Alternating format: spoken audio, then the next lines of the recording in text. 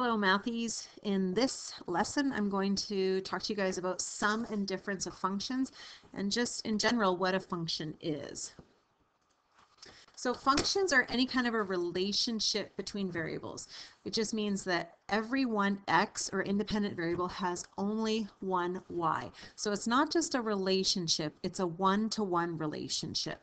So remember when we're dealing with functions are any type of a graph that passes a vertical line test. What that means is I can draw a vertical line through any part of that function and it will only touch once because it is a one-to-one relationship, 1x, 1y. Now, functions are named by their dependent variable. So here I have three different functions for you. There's f of x, g of x, and p of x. I can use any letter at all, and that letter is the name of the variable. Now inside each one of these brackets is x, and this is just the independent variable. It can be any letter at all. It's just the independent variable that each function uses to determine its value. So when we are talking about functions, we are talking about the y value. If I have a specific x value, what's the rule? And I follow that rule, and the function is the output, which is the y value. So x goes in, y comes out. So in this lesson, we're going to focus on sum and difference. So here's two different ways of denoting it. One way is I put f plus g inside the brackets, defined for x. Another way is it's just f of x plus g of x. So I keep the x value the same and I add the y values. Similarly for difference, I can have f minus g at x or f of x minus g of x. In both of these scenarios, x will always be kept the same, and it is the y value that will be added or subtracted. So in this first example here, I have a linear and a quadratic function, and I want to sketch the graph of f plus g at x. So f plus g at x is the same as f of x plus g of x. So you can see I put f of x into y1. This is f of x. And I put g of x into y2. So for the mapping notation, I keep x the same and I add my y values, which is just y1 plus y2. So if we add these together, if I have a quadratic and I add it to a linear, combining these together, you can actually see x squared minus 4. If I add that to a linear of x minus 3, I end up with x squared plus x minus 7.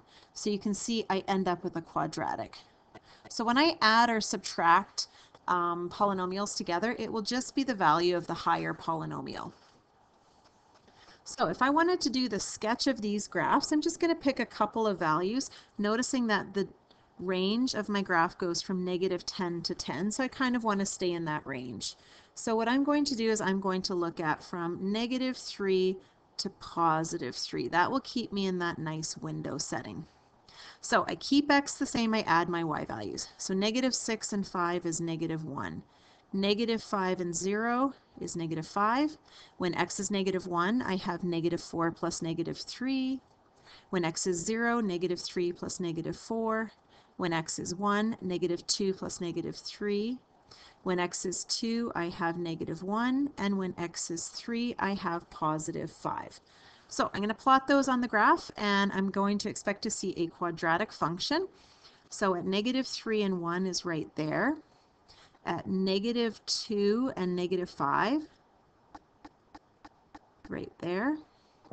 And then I have -1 and -7. Oh, I think that's down one more. So at -1 and 1, 2, 3, 4, 5, 6, 7. There we are right here. And then 0 and -4 right there. And 1 and, oh sorry, 0 is -7. Can't line everything up here. 0 and -7. 1, 2, 3, 4, 5, 6, 7. There we are. And then 1 and -5. 1, 2, 3, 4, 5. Right over here. And then 2 and -1. And lastly, 3 and +5. 1, 2, 3, 4, 5, and over to 3. Right there. Okay, and then I can kind of connect the dots to see what my graph is going to look like. Something like that. Okay, just a rough sketch. I always like to see it on the calculator to see how I did. So here's what I did. I put y1 is f of x, y2 is g of x, and I added the two. So I just did y1 plus y2, and here's the instructions on how I got the y1 and the y2. So you can see this section here that we were looking at, x stayed the same and y is added. That was everything from -3 to +3. And you can see I ended up with the same y values. So there's my graph right there in the black. X stays the same and y is added. So let's try that again when we don't have an equation. So something like this. I want to graph, I have the graph of f of x, I have the graph of g of x, and I want to graph the sum f of x plus g of x. So my recommendation to you is to line points up vertically. So to line the points vertically, and then add your y values. Now I don't have to add every single thing. I just want to look for some parts of the graph that are going to kind of help me. So I'm just going to look for nice ones. So for example, I'm going to line this x value up here. So I see that it's 1, 2 above and 1, 2, 3 below. So that's a -3 and a +2 is just going to be a -1. So I know that the graph is going to go down that way. And then I'll go to my peak right here. So for this x value, I'm 1, 2, 3 above, and I'm 2 below. Add those together and I get 1. So I can just connect those dots. And then I'll go down to the next one here. So when x is 0, I have a y value of 0 and a y value of -3. When I add those together, it will just be -3. And then I'll go to lining up this x value. I can see that it's 2 above and 3 below. So 2 and -3 is -1. So I can just connect that. And then maybe just pick one more.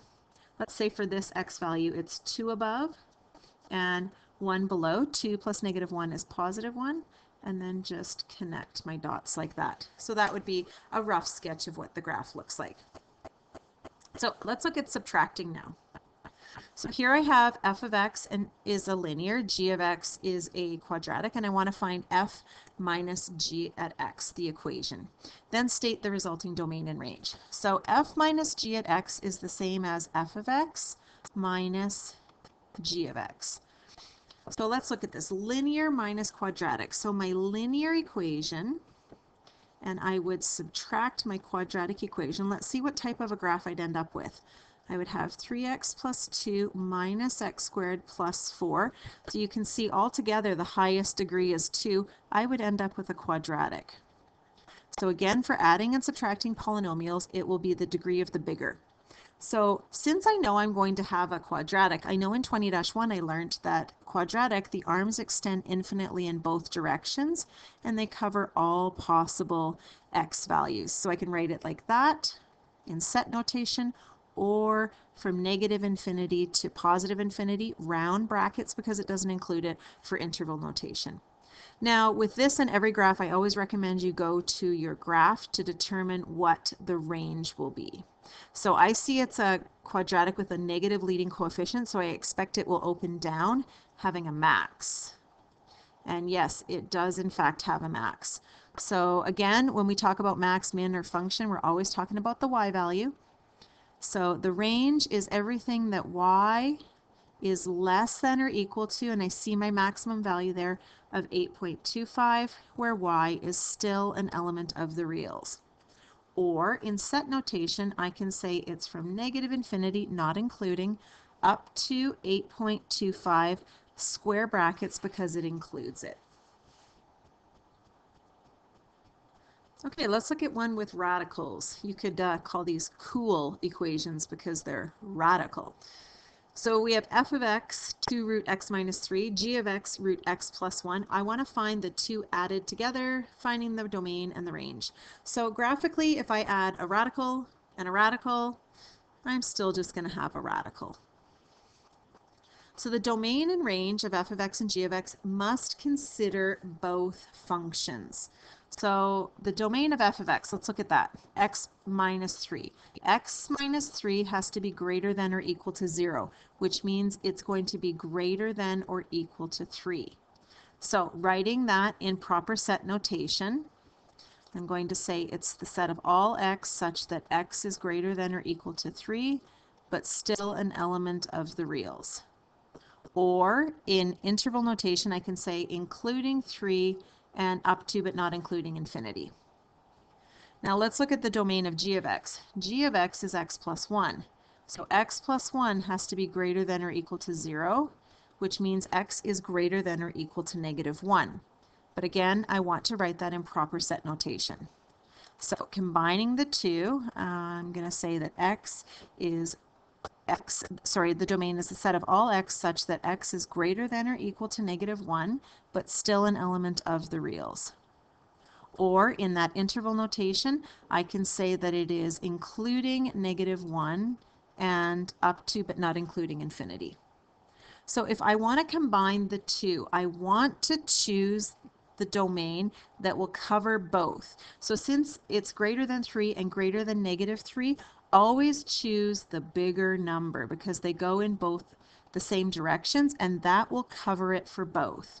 So that's going to be the combined notation, the set of all x such that x is greater than or equal to 3, but still an element of the reals. Now again, for the range, I always look to my graph for the range. So there's my graph of the two added together, and I can see looking at my endpoint, and I knew my endpoint was 3. So on the calculator, I just did trace 3, enter, and I get a y value of 2. So I can see that my range is the set of all y such that y is greater than or equal to 2, but still an element of the reals. Or in set notation, I can say including 2 up to but not including infinity. That would be your range value. Okay, so let's try a rational equation and we will subtract. Okay, so we have f of x is equal to 2 over x. G of x is 1 over x minus 4. I want to find g minus f of x.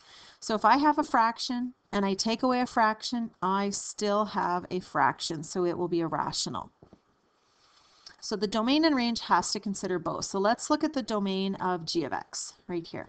I can't divide by 0, so x minus 4 can't be 0, which means it's the set of all x such that x is not equal to 4, but it's still an element of the reals.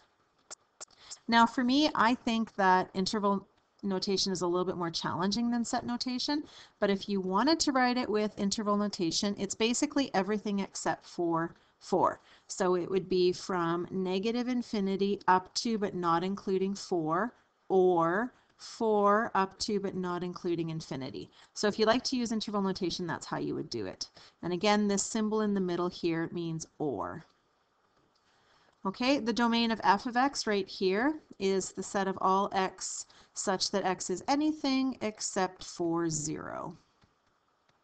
And again, you can do the same thing for interval notation if you want to. So that will be from negative infinity up to but not including 0, or 0 up to but not including infinity. So combining g of x and f of x, I have to have both. So I'm going to say the domain is the set of all x such that x cannot equal to 0 or 4, but is still an element of the reals. Again, I think that's the easiest way of doing it, but if you want to do interval notation, you have to do it in steps. So I'm going to go from negative infinity to 0, or 0 to 4, not including any of these, or 4 to positive infinity. Just depends on what you want. Okay, so range is always the tricky one. I always go to my graph for the range, and I can see a couple things going on. So it's kind of like two different sections. So I can see in this section here, it's above the x-axis. I know it's above because if I just look at f of x up here, 2 over x, I am always taking 2 and dividing it by x. So this fraction here will never equal 0. 2 divided by no number at all will get me 0. It can get me close to 0, but it won't ever be 0. So the first restriction that I have is it's a set of all y such that y is greater than 0. Or, now let's look in the second section of this graph. So in the second section of this graph, I have a parabola that's opening up downwards, which means I have a maximum, and I calculated that maximum right there. So it's also less than or equal to about negative 1.5, but still an element of the reals. So again, if you wanted to do this in interval notation, we just have our two different pieces here. So we're going greater than 0 but not including, so that would be 0 to infinity, or, which is the union, and then I would add in my last one, negative 1.5 and below. So from negative infinity up to and including negative 1.5. That would be your range. Okay, so we've looked at graphs, we've looked at specific equations. Let's look at numbers now. So we have f of x is a linear, g of x is a quadratic. I want to evaluate f plus g at 1. So first of all, f of x, that's the name of the function, it's called f. So when I want to find f of 1, I'm talking about that function there. So I can find f of 1 by replacing x with 1. So see how it's 2 times x plus 1? It's now going to be 2 times 1 plus 1. So that would just be 3. I'm going to do the same thing for g of x. So g of x, this is the rule for x. So if I want to find g of 1, I'm going to replace all of my x's with 1. So I replace that one and that one. So instead of having x squared, I have 1 squared, minus, instead of 2 times x, I have 2 times 1. So now I just have to work this out. So I've got 1 squared, which is 1, take away 2 plus 1. So working that out all together, you get 0. So now that I've figured them out individually, here's what I can do. F plus g at 1 is the same as f at 1 plus g at 1. Now f at 1 we just found out from above was 3. G of 1 is 0. So when I add the two together, I get a value of 3. Now the great thing about functions is that you can always check these and you can use your calculator to help you. Let's look at that now. So you can see I entered in here f of x plus g of x. So I entered in the equation f of x plus g of x. So I just added them together and I get a parabola because a linear plus a quadratic is just a quadratic. And then I look at when x equals to 1, the output is 3. So what that means is that f plus g at 1 equals 3. And that's what we got over here. So that tells me that I'm correct.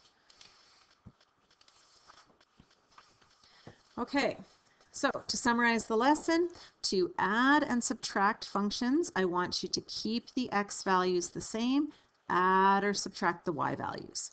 If one part of a function has a domain restriction, then the combined function will have that restriction as well. I always recommend for every single chapter, always look to the graph to find the range. So that's the end of our adding and subtracting. Probably my two favorite operations because subtracting makes a difference and adding is always positive. So you guys can do practice questions in my notes first, numbers 1 through 5. The detailed solutions for those are on D2L. And then after that, go to the textbook solutions. The next lesson we will do is multiplying and dividing.